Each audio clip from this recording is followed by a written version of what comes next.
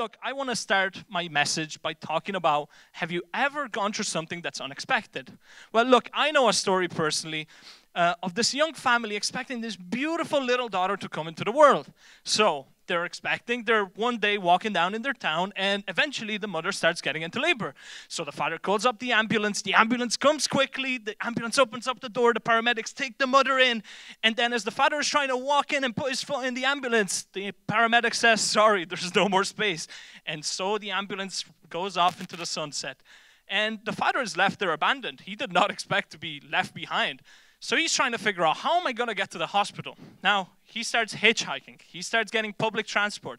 He doesn't have a car. He eventually arrives to the hospital, gets into this long corridor where he sees the nurse at the reception. And as he walks up, he says, I'm looking for my wife and my beautiful daughter. And the nurse looks at him and says, sir, daughter? You've got a huge son. He's so big, you might as well send him to kindergarten. And that's the story of how my parents ended up with me. Look, in all honesty, my name turned from Alexa to Alex in just one day. And in hindsight, that's probably a lot better. Because Alexa would be telling them mid-argument, your Amazon delivery has just been put down on the door. So it would have been pretty awkward. Look, why am I bringing this up? We all go through unexpected things in life, right? Maybe you're sitting in this room and something unexpected has happened to you even just in this week.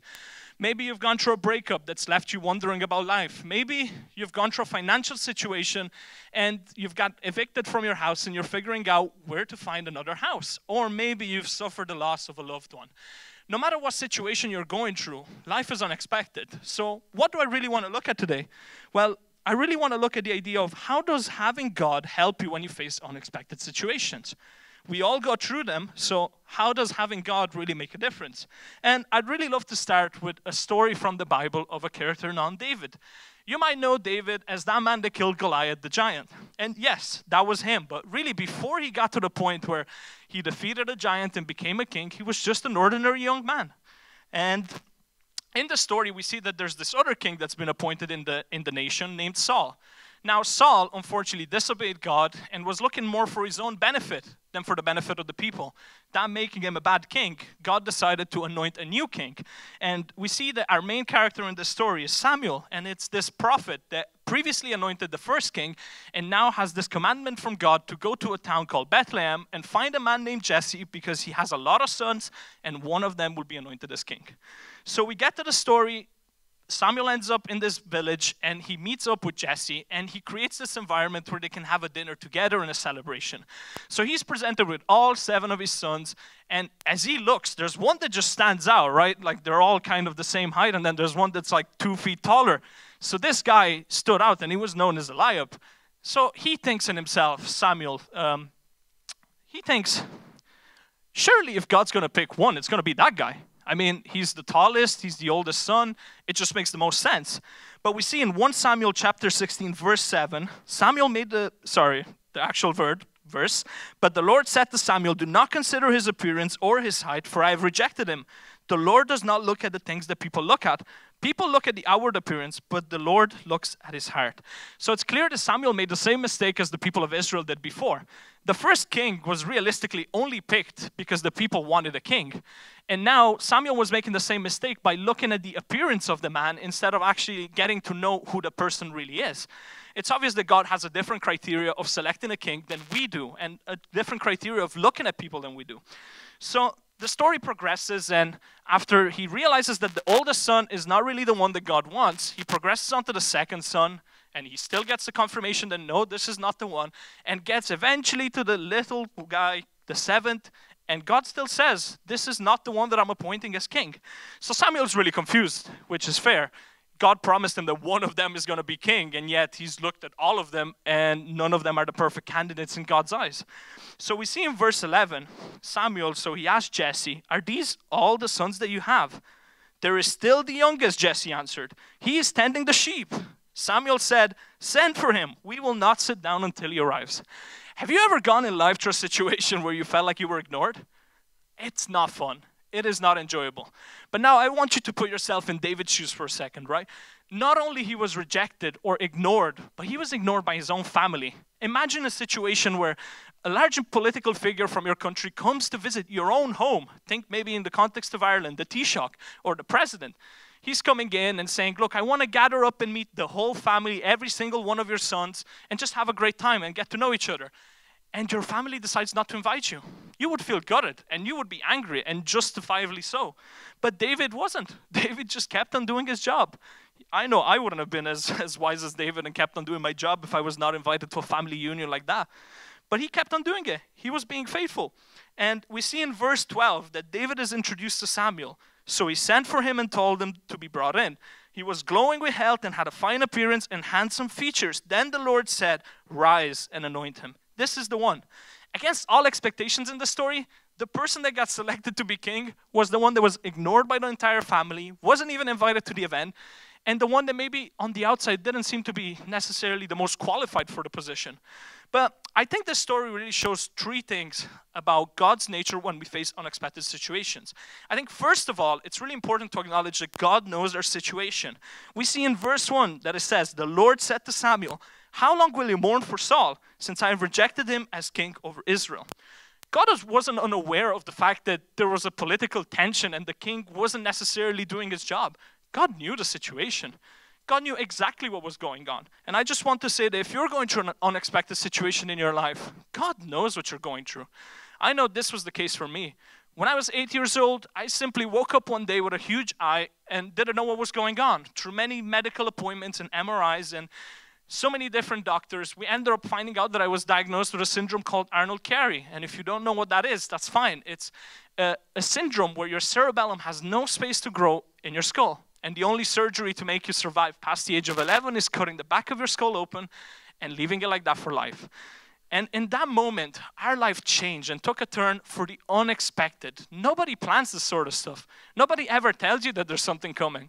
But at the same time, my mother ended up going through depression and losing most of her memory. And our house in Romania burned down. And it just felt like things kept on going. And bad thing after bad thing was showing up. And we didn't know what to do. And it was at that moment when he decided to take a step closer to God. We didn't know him. We had no interest in him. We didn't know why we needed him, but we decided to take a step. And you know what? God was right there waiting for us. And from the moment we took the step, our lives changed. I mean, I was healed from my syndrome. My mother's memory was restored. I've seen every single one of my family members go through unexpected circumstances, even from being a single parent in this world to now having a happy family. All of these things have changed because we took one step closer to God. And look, I just want to encourage you that if you're going through something, speak up and talk to somebody. And if it's your first time and you're not a Christ follower, I just want to urge you, there is on your table a small blue card that says next steps. Fill it in and come talk to one of our team. Because, you know, we might not have the solution for everything, but nobody wants to go through a circumstance like that alone. And whatever you're going through, no matter how big or small, feel like you have the courage to stand up and come and talk to somebody, because we can point you to the one and only name that can really fix any situation and that has done that in my life, and that's the name of Jesus. Now, I think second of all, what we really see in this story, that God hears our hearts. We see in verse 7 that the Lord does not look at the things people look at. People look at the outward appearance, but the Lord looks at the heart. Look, there's nothing special about David. He was just a young man, and there were many, many young men in that country that could have been picked as king. He was just a shepherd. There were many shepherds that could have been picked as king. But you know what? God saw his heart. He was faithful and working at the thing that was entrusted to him. So if you're a Christ follower in the room today, I want to encourage you, what is the last thing that God has spoken to you and entrusted in you? And are you still faithful to it? And if you are, and you feel like nobody's seeing you, don't worry, because God sees you. And that's what matters the most, because he will guide you to your next step at the right time. And he's equipping you, even though it might look like you're just waiting. He is equipping you. So I just want you to feel encouraged that God sees your heart. And last but not least, God sees our future. Now in verse 1 again, at the end of it, it says, fill your horn with oil and be on your way. I am sending you to Jesse of Bethlehem. I have chosen one of his sons to be king. Now, God didn't just understand the situation, but he had a plan for the future. He understood that there was a young man that had the potential of becoming an amazing king and making a difference in this world. And you know what? we need to do the same with our youth. Yes, they're not prepared yet. They don't look ready yet, but that's our job. Our job is to call out the calling and the purpose that they have inside of them and to call them to that extraordinary purpose in Christ. That is our responsibility. Nobody else will do that for them. And I think the only way we can really do that is not just by speaking words, but by our actions. And I think as we act out the three things that we've hinted at today, as we first of all, when we face unexpected situation, we put our God in trust. We put trust in God. We put trust in God in unexpected situations. We teach them that whenever they are going through something difficult, God is there for them. Now, secondly, as we stay faithful to whatever calling and whatever God has entrusted in us, we show them that even when nobody acknowledges the work that they're doing, God still sees their heart. And last but not least, as we acknowledge that they have a potential and they have an extraordinary purpose in Christ, and we equip them and empower them to do that, then we really will build up Jesus followers that will make a difference in this world. So there is two types of people. We have the planners. They have everything organized. They love using calendars, spreadsheets, and I know while I'm saying this, you are probably already thinking about someone like that in your life. And then, in the other hand, we have the just go with the flow people. They don't need times, they don't need dates, they just go with the flow, and whatever happens, happens. And I also think we have a third type that it's like right in the middle. Depends on the situation. They like to be more organized or they just go with the flow. Now, which type of person are you? If you are just go with the flow person, you've probably have some planners in your life telling you, you need to have a plan for your life. And you are there thinking, how am I gonna have a plan for my life if I can't even plan my week or my day? And I get you because I think I'm kind of go with the flow people, so I get you. Right, so no matter which type of person you are, I think we've all heard before people telling us, hey, you need to have something planned for your life. You need to plan things like college, jobs, and many other things. And sometimes you can feel the pressure from society, from your family or friends telling you that you have to figure out your future. You need to have a plan and you need to know what you want to do with your life. Well, that's not a great thing to deal with if your answer for most of the questions is, I don't know, or at least, I don't know yet. Now, I have a question for you. Have you heard that God has a plan for your life? You've probably heard this before, and you just ended up freaking out because you didn't understand what they were telling you, and you were just like, what do you mean with that? I can't see that plan. Well, it's not just you. I think we've all experienced this before. We've all heard these things and be like, okay, but I don't know what you're talking about, you know? But today I want to tell you that God's plan for your life is not as complicated as you think. Today I want to share a story with you that we can find in the Bible and we can read it together. It's in Genesis chapter 12, verse 1 to 3, and it says, the Lord had said to Abram, leave your native country, your relatives, and your father's family, and go to the land that I will show you. I will make you into a great nation. I will bless you and make you famous, and you will be a blessing to others. I will bless those who bless you and curse those who treat you with contempt. All the families on earth will be blessed through you. So, what's going on here? Basically, we have this guy called Abraham, and God asked him to leave his land, to leave his country, and go to a place that he would show him. Now, can you imagine this happening to you? It sounds a little bit scary. Imagine God asking you to leave your country and go to a place that you don't know anything about, you don't know the people, you don't know the language, and you don't know the culture.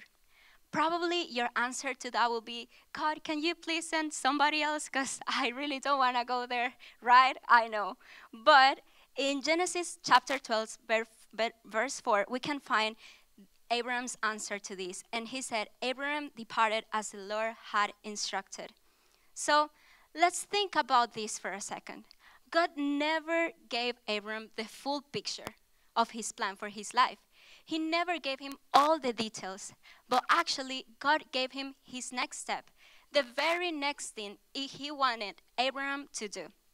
And you know, when it comes to God's plan for our life, he often works like that. He won't show us the full plan, the full picture, but he will show us his next step for our life. And later on in the story, we can see that Abraham was obedient, and he went to where the Lord was asking him to go, and we can see that God honored and blessed him. So God is calling us to live by faith. Even when we don't understand what's going on or why he's asking us to do something, we can trust that he is in control and his plan is always better than ours. There is a lot of freedom when we understand that God's plan for our life is more about who we are becoming than what we are doing. And hey, we have the opportunity to obey what God is asking us to do right now. What's the next step for our lives? I don't know if you've realized about this, but we always have a plan B in case our plan A doesn't work, right? Well, with God, it's not like that. He doesn't have a plan B because his plan A always work. And once you decide to put God's plan as your plan A, you don't have to worry about the future. He is in control. And you will stop living an ordinary life to start living an extraordinary life with an extraordinary purpose. So now I want to share a little bit of my story with you guys. When I was 11 years old, I had to move from Venezuela. I am from Venezuela, that's in South America, right? And as you probably have seen this in the news this week, there is a lot going on there, but we believe that God is in control. So yeah, I had to move from my country with my family to Chile. It's another country in South America. And at the beginning, it was a little bit hard because we didn't know the people there. We didn't know the culture. We didn't have friends. But with time, we got used to it. We made friends. We found a great church. My parents found a great job too. And with my sister, we were in a very good school.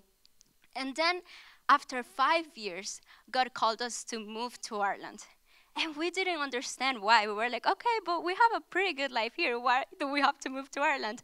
But, we decided to obey God. And now we are here. We have almost 3 years living in Ireland. And even when we didn't speak English, we didn't know the culture, we didn't know the people, we decided to obey. And we've seen God's faithfulness and his promises in our life.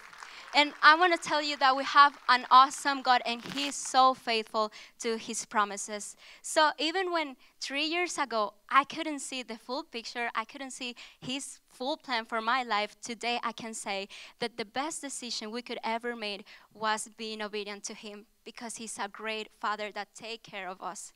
So I would like to encourage you to trust God. You don't need to see the full plan.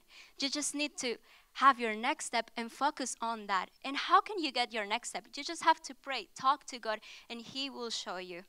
So you have two options. You can follow your plan, you can make your own plan, and just follow it by your own understanding, what you think it's right or could work. Or you can trust God and put his plan for your life as your plan A. The first option might sound a little bit easier, but when you decide to trust God, he will always exceed your expectations because he is in control. So if you want to start to follow God's plan for your life, here are 3 easy ways to start. First, seek God. It is so important that we build a relationship with God because we can't trust somebody we don't know. And the world says a lot of things about God. But hey, I want to invite you today, get to know him by yourself. Like, spend time with him, read his word, and you'll see how amazing he is. Second one, speak to God. Prayer is simply talking to God, and he is willing to hear you. He wants to hear all your fears, all your worries, and you'll see that you'll have an amazing peace in your life. And then point 3, stay in community. Life is not easy, so why do it alone? Hey, we want to connect with you, we want to pray for you, and we want to do life with you. As we say here at Lighthouse, life is better connected. So God cares about you, he loves you, and even when life changes, and your plan might change too, he will never change because he is faithful and he is so powerful. So don't forget that even when God's plan might not always be clear, it will always be better than ours. So my heart for you this morning, and my message for you this morning, is to challenge you, to make you feel obliged to actively pursue God's calling for your life and to take action to seek what he has planned for you. And if you don't know what a calling, put really simply, is just God's perfect plan for your life. And you may be wondering, well, a perfect plan, that sounds pretty good, right? I'm not a planner, so a perfect plan sounds amazing. Where do I sign? How do I get this perfect plan? How can I implement? How can I access this perfect plan? So we are going to go into the Bible. And we're going to go into 1 Kings chapter 19, verse 19 to 21. Because in this passage, there are two men. And I think that this passage really explains and illustrates what the cost and the weight of following your calling, but also the benefits of receiving your calling. So I'm just going to give some context. There are two men in this story. One is an older man, and if you don't know what an old man looks like, you can talk to Matthews on the front row right there. That's an old man. And his name was Elijah. Now, Elijah had a reputation for being a man of God. He was a prophet, and throughout his life, he had served the Lord and relayed messages and word and heart from God to the people. The second man, like myself, is a young man. Not old, very young, good looking, charismatic, confident. Okay, enough glazing. So the second man, his name is Elisha. Now, Elisha was a successful man. He was a young man, a strong man. He owned fields and oxen, and he worked them. I don't know about you guys, but I could never see myself working one field, let alone like 12. Okay, this guy was really successful. But as you shall soon see, Elijah is going to challenge Elisha. So I'm going to go into the first verse here. And as I read, I'm going to break down each verse and give you my thoughts on what I observed from it. So here we go, if I can find it. So Elijah went from there and found Elisha, son of Shaphat. He was plowing with 12 yoke of oxen, and he himself was driving the 12th pair. As you can see, very successful and strong young man. Elijah went up to him and threw his cloak around him. Now, this wasn't a normal gesture. This symbolizes that Elijah is entrusting Elisha. He is calling Elisha to a purpose and to a calling that is greater than what he is currently doing. He is entrusting with him the responsibility, the burden, the weight, but also the benefit of becoming the next prophet, the next generation, and the next leader. Elisha then left his oxen and ran after Elijah. And he said, "Let me kiss my father and mother goodbye." Side note, honoring your parents is good. Just saying. He's doing it. We should all do it too. So, and he said, "And then I will come with you." To which Elijah replied, "Go back. What have I done to you?" So, Elijah is challenging Elisha's haste, because I know in my own personal experience, I tend to rush into things and be very impulsive with my decisions, which can lead to repercussions. But Elijah is challenging Elisha, and he's challenging his haste to accept this calling. And he basically tells him to go home and sit on it. He's like, no, go home and consider what I've just done to you. Consider what I've just called you. Consider your calling and think about it. Which is actually very wise, because this is going to be a life-changing decision. It's not something that you can just say, let me say goodbye and go. Let me just pack my bag and leave. You know, it's a really important decision, and it has a lot of weight to it. So the next verse. So Elisha left him and went back. He took his yoke of oxen and slaughtered them. He burned the plowing equipment to cook the meat and gave it to the people, and they ate. Then he set out to follow Elijah and become his servant. Elisha understood that in order to be fully committed to God's calling, in order to be fully committed to God's plan for his life, he had to let go of what he already had going on for him. Now, I'm not sure if you noticed or realized, but there was no way in this passage that said Elisha was doing anything wrong or anything bad. He was not a sinful man. If anything, he was a very godly man. He was a successful man, honoring his parents, working with oxen and working in fields. He wasn't doing anything wrong per se, but in order to accept something better, in order to accept his calling, he had to let go of what he already had. He had to let go of his old life. Whether those ways were good or bad, he had to let go. So for a moment, I'm going to just divulge a little story. I'm going to share something with you guys. So recently, my mother and I, we were talking, and my mother decided to enlighten me to a little story from when I was a young child. So I was like 3 or 4 years old. And if you have children, or if you have particularly boys, between the ages of 1 to 7, they have like a car phase, like a Hot Wheel phase, where you just really love cars. And it's like all you care about. It's all you play with. It's all you think about as a kid is cars. I love my cars. So when I was a kid, my mom had to teach me the lesson of receiving. So when I played with my little Hot Wheels, my little cars, I would get all the cars. Not one, not two. I get all of them, or at least as many as I could carry. And I would hold them like this. I'd just be like, carry them all, cradle them, love them. But I had to learn that in order to receive a new car, I had to let go of the old car. My mom would have a new car for me, and I would want to take it, but I couldn't take it without letting go of what was in my hand. So essentially, the moral behind the story is in order to take hold of the new, you have to first let go of the old.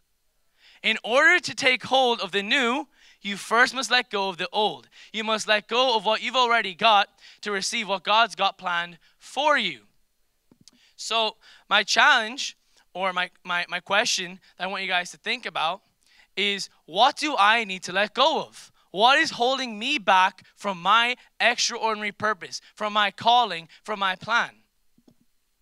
And I want to encourage you guys, and I want to tell you from personal experience, when you let go of your plan and you trust God, you don't have anxiety, you don't have depression, you don't have fear, because your trust is in God. Your trust and your faith is in His plan, not yours. And it may be scary for a minute to think, I have to let go, I have to lose control.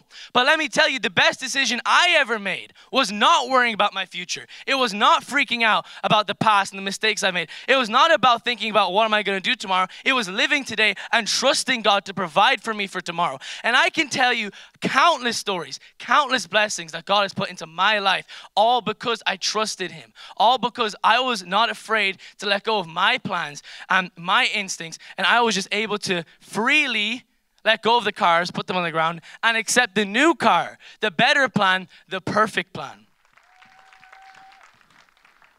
Wow, weren't they amazing? And that was our goal, that it wasn't just this cute idea to send up some young people, to put them in front of these blinding lights and everything. But we knew that God was working in their lives and they had a word for our church. And I just want to encourage you to take note of what happened this morning, and to take note and to see what God has been speaking to us through all three of those messages. As Alex started, he was talking about how do we navigate life when unexpected moments happen.